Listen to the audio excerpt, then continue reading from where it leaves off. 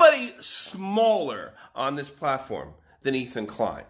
The content nuke was over a month ago, and it has brought him much more problems than he ever anticipated. Yes, he thought he was going to wipe Keemstar off the platform and he was going to be praised, but it didn't quite work out that way.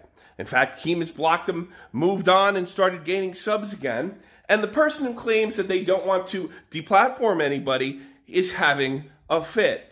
Right now, as we speak, he's in Bulbax's DMs lecturing him about, get this, only doing it for the views. The ultimate YouTuber cop-out.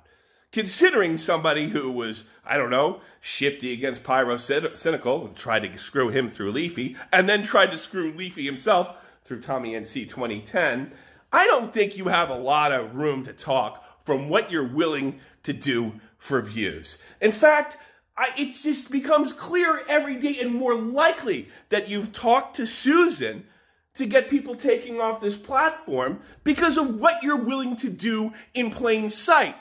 And if I had to guess, Keemstar losing his, what do you call it, the AdSense for 2 weeks, that's not what you were expecting.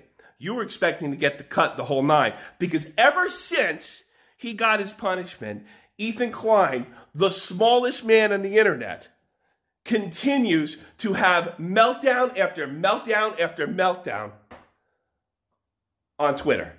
You didn't get your way, did you? You thought Susan was going to cut him, and they didn't. Well, of course, I can't prove that like most accusations against Ethan, but it becomes ever more likely every day. You know what Klein means in German, Ethan? Small. You're a tiny man. A little rat. Disgusting. Just like Keemstar, except passive-aggressive.